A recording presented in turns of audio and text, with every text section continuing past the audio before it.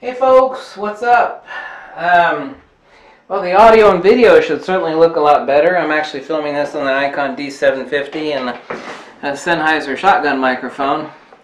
I wanted to talk about something above and beyond being a photographer. First and foremost, I'm a philosopher. I'm a Neoplatonic Platonist and metaphysician. And I tell you a neat little story. Some people have asked me to talk about philosophy a little bit, and I'm going to tell you about something. I translate ancient Greek and I translate ancient Prakrit, or Pali. These texts are 2,500 years old.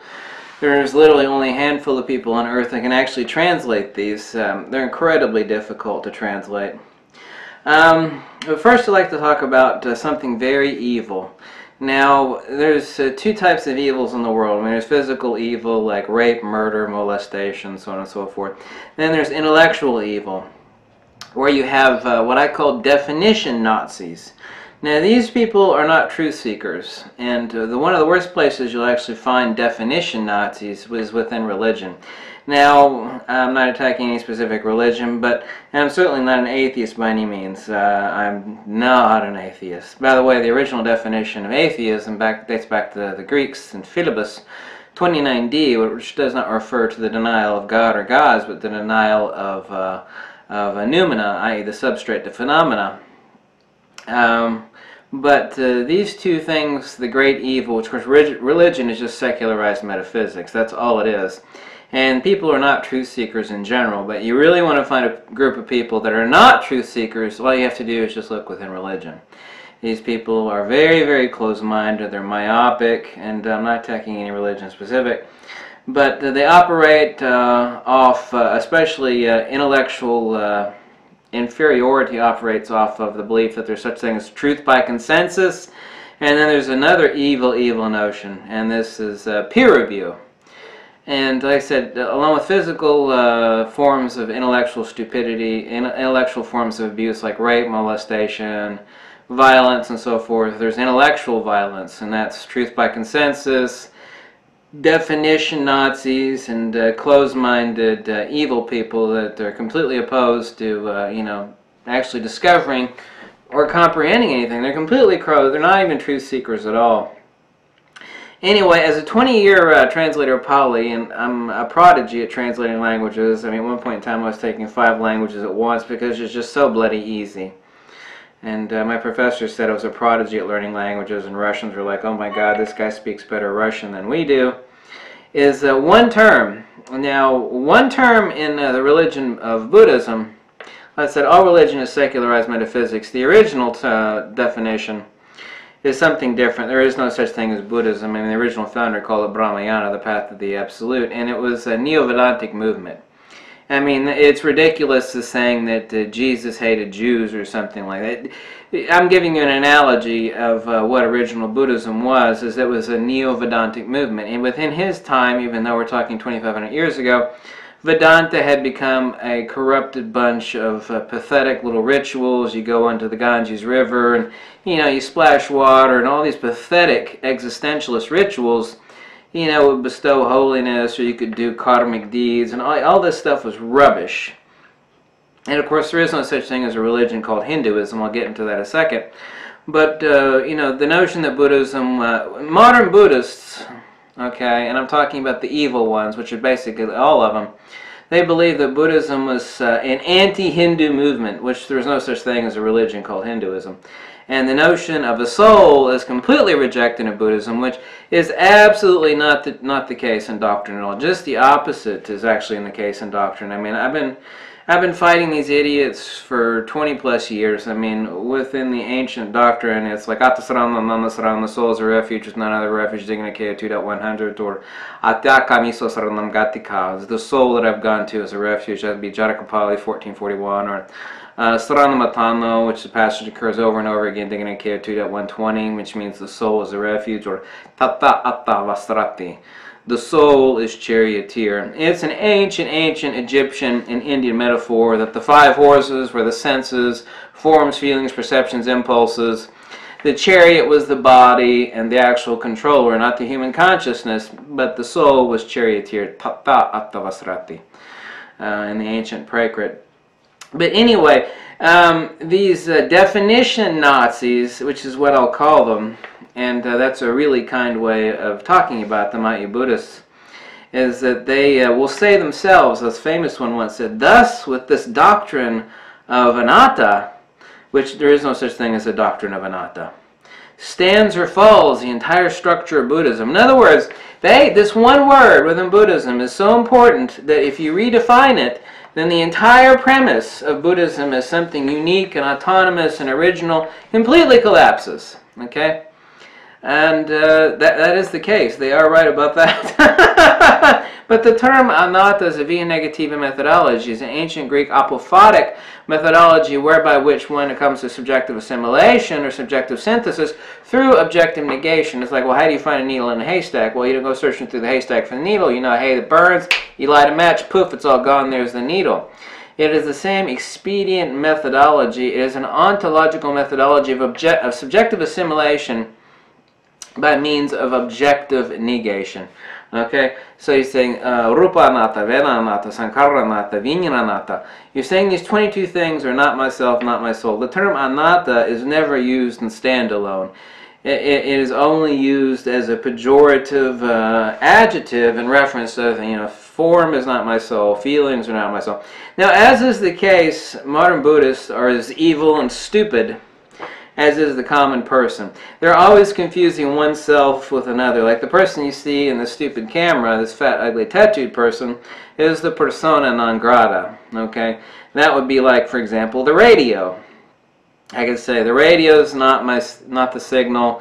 The tubes aren't the signal. The antenna is not the signal. It's like, well, I smashed the radio. There's no signal there. Therefore, there is no signal. No. That's not the case. You say, here's this piece of crap called a radio. It's got tubes and wires and this and that. None of these things are the signal. Okay, there is no soul within the body. The body has no soul. So, has implies possession, of course. This is the premise of the ancient Greek Pythagoreans, the Platonists, the Neoplatonists, Damascus, Plotinus, Numinus, Albanus, Proclus, and the rest. In the ancient Indies, all of this is a form of monism, i.e. Advaita Vedanta. But what you have here is you have 1,500 years of crap covering this ancient jewel of wisdom, and Buddhism is not original. It was just nothing other than a Neo-Vedantic movement. But I'll say something that's going to sound very egotistical, but is very true. When it comes to the definition of this one word, anatta, or anatman in Sanskrit, I am God. Okay? There is nobody else on this earth that comes within 1,000 miles of what I know about this one particular word. Nobody. Nobody comes close. I've debated the best, so to say, Tripele translators on earth like Bhikkhu Bodhi and the rest of them, and they've all backed down. Every one of them's backed down. I've read all their translations. I know the stuff that they hide. I know the purposeful errors that they make. There's one place that you can never rely on a secondary source, i.e. a commentarist. I mean, I don't care if you're a Catholic and you're offended by this, but it's like saying to someone, well, the Pope said, well, I don't give a damn what the Pope said. What does the Bible say? Now, I'm just using this as an example. It's like, well, the Pope's a secondary source.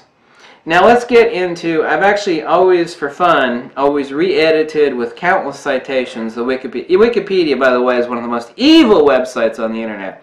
If you want to know, go there and know who J-Lo's newest husband is, that's fine. But when it comes to doctrinal, metaphysical, specifically, not connotative metaphysics, but denotative metaphysics, we're talking about ancient Pythagorean and Pythagoreanism and Platonism, it is one of the worst and evil places to go to.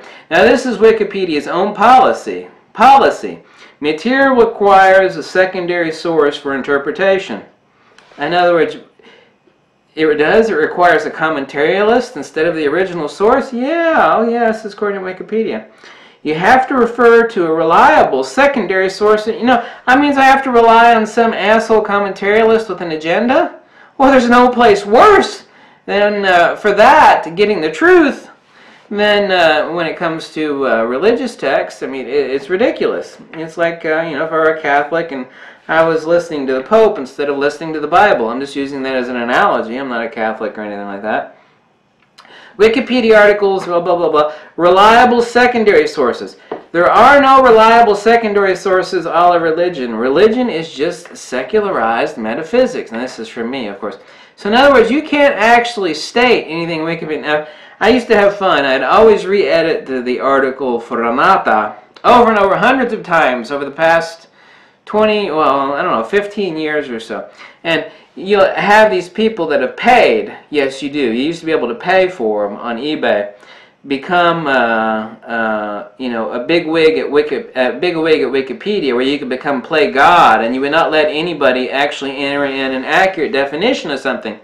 So what you do is you have these definition Nazis, and Buddhism actually has on Wikipedia's board, the same as every other religion, they have definition Nazis. And what they do is they lurk. And if anybody changes an article, even though you've got the citation and you got the original Prakrit there, and these assholes don't know how to translate Pali. I mean, they can barely speak English. They certainly don't know how to translate. They will, boom, they'll bring it back. And you'll say, well, no, this is a citation, and this is what it says, and no, boom. And so you have these definition Nazis. So you actually can't enter in anything valid. On Wikipedia, I've always known was an evil website, so I just do it for giggles and fun now. And they'll ban you for a week or something, and I'll pop in with a new ISP number, and then I'll change it again. So I cause them endless frustration. But I mean, the same exists within places like Britannica. Britannica doesn't go to the original source. They rely on those yellow robe people in Thailand, Laos, and Burma. Those people that are bald and wear the yellow saffron robes, those are the Theravadins. They used to be called Sarvastivadins. Now, to get into the short of it here, Sarvastivadin literally translates as nihilist. It literally means Sarvevastivada, or Savevastivada, which means this is all there is, ism, which means materialism. So all those people that you think are Buddhists with the yellow robes in Thailand, Laos, and Burma, and Ceylon, they're Buddhists in name only. They're actually Theravadins, and the Theravadins used to be called, ages ago, Sarvastivadins, which literally, from Pali to English, means materialists, which means this is all there is, ism. In other words, phenomena, all this crap is all there is. That's not a religion. It's not even a metaphysics. But if you actually read the Encyclopedia Britannica article for the term anatta, remember, the entire basis of Buddhism revolves around this one word, anatta. And this is how stupid the world is. But I've been dealing with this for 20 years, and I found a way around it. I'll tell you that in the second video here. If you go to Britannica, the article, the definition for anatta, it says, anatta means no self, Sanskrit anatman. In Buddhism, the doctrine is that the humans have no permanent underlying substance can be called the soul. Instead, the individual is composed of 5 factors, or khandhas. They're constantly changing. The concept of anatta or anatman is a departure from Hindu belief in the Atman. There's not even a single doctrinal passage in any translation that gives substantiation for this crap. Well, that's the Encyclopedia Britannica. It has to be accurate. You know, oh my God. The world is so evil and stupid. Now, let's get to the second point, and I'll go on to the second video. There's no such thing as a religion called Hinduism. Hinduism has never appeared a body of canonical literature or scriptures or a prayer book or anything. Hinduism comes from the word Sindhu, or the Indo-Aryan word for the sea. It refers to a peoples of a region of the east of the Indus River Valley. The word Hinduism has no connection to any specific religion at all, but to a peoples and an area. From the point of view of religion, the Vedantic literature divides itself into 2 parts, the Rig Veda, Samaveda, yada yada. You are interested in this. But specifically what this means is that the notion of Hinduism, and we use that term today, but there's no such thing as a religion called Hinduism. It refers to a peoples, okay? And their beliefs are variegated. Now, I'm not interested in beliefs. I'm actually interested in hardcore. People think that religion and metaphysics is a departure from science and logic.